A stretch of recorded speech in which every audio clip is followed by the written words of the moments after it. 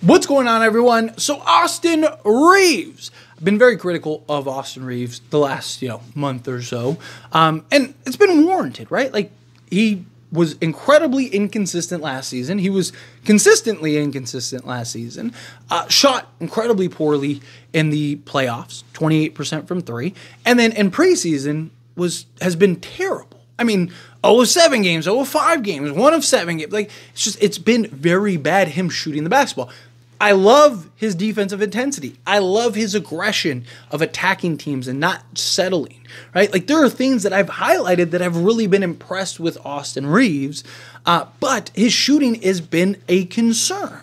It really had been until the Phoenix Suns game, in which he shot the ball incredibly, right? So Austin Reaves dropped 26 points. He also had 4 rebounds, 8 assists, was 8 of 12 from the floor, 5 of 7 from 3, and also ended up with 1 block and 3 steals, 4 turnovers.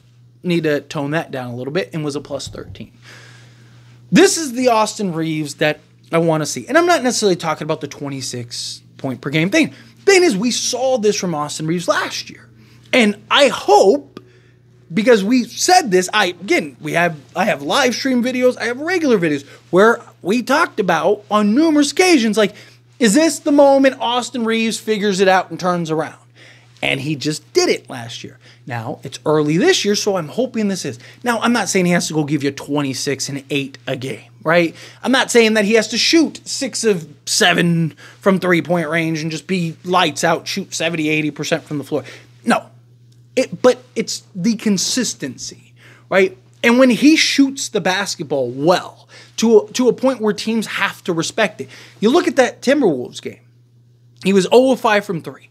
Minnesota just eventually started sagging off of him. So then it made things harder for him because when he's knocking down shots, now teams have to close out. So now he can be aggressive and attack that closeout, get to his spots, get into the teeth of the defense, and then either get a bucket or make a play for somebody else, right? And this style of offense that the Lakers are running is tailor-made for Austin Reaves. Tailor-made. That's why you're seeing his assist totals starting to go up, right? He looks a lot more comfortable. I still don't buy Austin Reaves point guard, but in this type of offensive structure and system, I do believe he can operate as such, right? If you're asking for Austin Reaves to bring the ball up and just wheel and deal all game and basically be Chris Paul out there, I don't see him having a ton of success.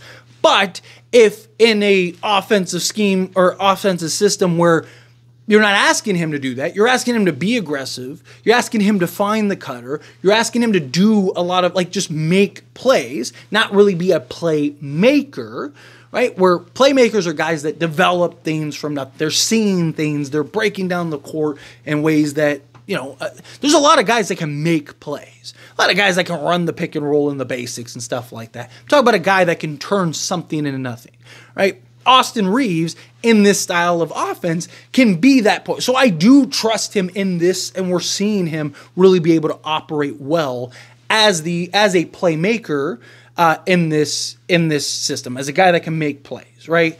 So I really do like that. I do think that kind of gives you some flexibility going forward, particularly with the D'Lo trade. Because the problem is, you trade D'Lo, you trade Gabe Vincent, it's like, okay, well, can Austin Reaves handle the point guard duties? Well, you're seeing him be able to do so, right? At least in this offensive system, which is great. That's what you want to see. So that way, when you do decide to pull off some type of trade, which D'Lo has really had his struggles, the only kind of boat of confidence that I have with D'Lo, as we saw this last year, him get off to an incredibly slow start, and then he started to get into a rhythm, get into a flow, and then he had a historically great shooting season, right? So my hope is that's kind of where we're at right now, where it's like, it's going to take him the first handful of games to really start getting a flow.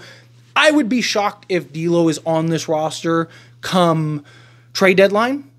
But until we trade him, we need him to be the best version of himself possible, right? Because the best he is, the better the Lakers are. Just like I've talked about with Austin Reaves. The better Austin Reaves is, the better that the Lakers are. And if Austin Reaves, I don't care if he gives us 26 games. Whether it's 12, whether it's 15, whether it's 20, whatever. I have said numerous times, I believe Austin Reaves can be a 25-5 guy. 20 points, 5 rebounds, 5 assists a game. I mean, the way he's playing this season with the aggression, better rebounding, better playmaking, right? Making plays. I actually think that he could be probably better than that. But scoring-wise, particularly shooting the basketball, we need him to be able to shoot the basketball with consistency, right? I don't care, whatever his stats are, whatever he intends to be this season, we need him consistently to be that, right? A lot of people talk, well, he was 37% last year. Yes, but he wasn't a 37% shooter. His average at the end of the year was 37%. But if you actually watched him play all season, the first quarter of the season, he was 28%. Then he went to the bench, in which he was shooting I think it was 48% or something like that from three-point range. In that, 10-game stint or whatever, where he got back, was looking like Austin Reaves. He was a leading sixth man of the year voting alongside Tim Hardaway Jr., who started the season as a sixth man, but Reaves was so good in that six-man role, he immediately just skyrocketed, right? And then got back in the starting unit, had his struggles again, and then just kind of was 5 games, 5 games, 5 games, 5 games, right? 5 games good, 5 games bad, 5 games good, 5 games bad. And it just totaled, right? Like LeBron in previous years.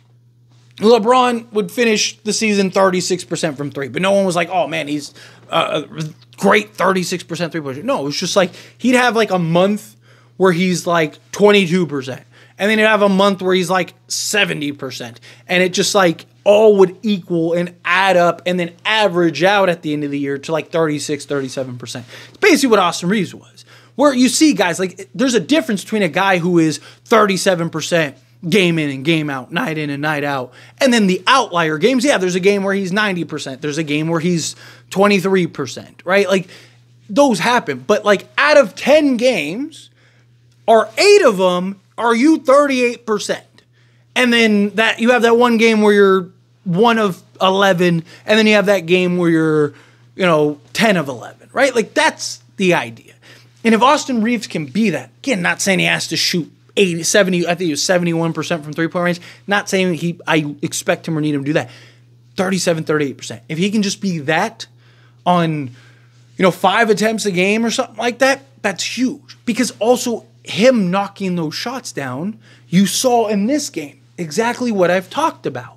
When he's hitting shots and he's starting to feel himself, right? One, his confidence level goes through the roof. But another thing is it opens things up for him and the Lakers.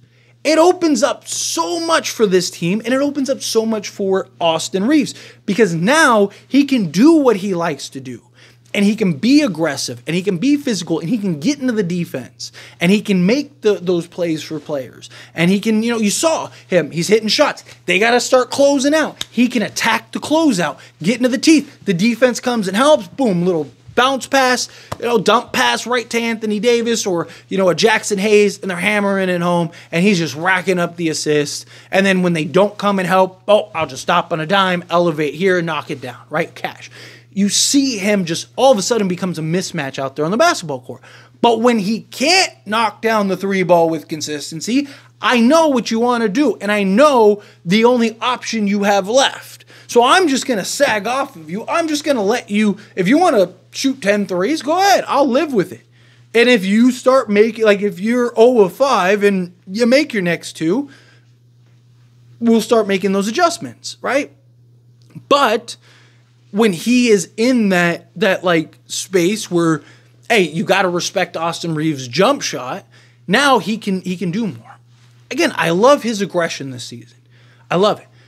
Preseason, talked about it heavily. He's being aggressive. He's not settling. Right? Obviously, a game like this, you're hot, keep shooting, buddy. Right? If you're 5 of 6, shoot it. Right? Shoot that thing. Go 9 of 10, whatever. Right? But when it's not falling, I do like that Austin Reaves is aggressive. He's not settling. He's doing what he needs to do, still impact the game. And then defensively, he's been getting after it very well defensively. He's not going to ever be an elite, lockdown, just clamp defender, but he's been good enough. And that's what you need. You just need him to be serviceable. This is the Austin Reaves we need. We get this Austin Reaves. And again, not the 26-8 Austin Reaves. If he could do that, that'd be... Lakers are winning the championship this year. If that happens. Talking about, like, if he can be that, like, 15 to 20 point a game guy on efficiency as well as shooting the basketball, then the Lakers, good luck beating them this year. Seriously. Like, that's what we need. We need that consistent third guy. And Austin Reaves is showing that. And then if we do get that third guy, and Austin Reaves can slide over and be that fourth guy, but he can still maintain that efficiency, then you're definitely not beating this team. You know, Lakers go get a Zach LaVine and Austin Reaves can be 15, 5-5 on, 38% from three and 50% from the field. Like, you're not beating the Lakers. Just not. But anyway, as always, this is a discussion, and I pass a question on you. Let me know your thoughts and opinions down in the comments below. What do you think? How do you feel? What are your thoughts? Do you agree? Do you think, like, yes, this is the Austin Reaves we need? This is the Austin Reaves that's great. It's the Austin Reaves that puts the Lakers in the driver's seat. Do you think, it's an outlier game. It's a fluke game. We need to see more from him. However you feel, whatever your thoughts are, I'd love to hear it. So let me know down in the comments below. That being said, if you haven't liked this video, hit that like button. Helps me out. We enjoy these types of videos, and I truly appreciate it. Not subscribe to the channel, hit that subscribe button. Turn on the bell notifications. Appreciate y'all. See you in the next one. Thank you.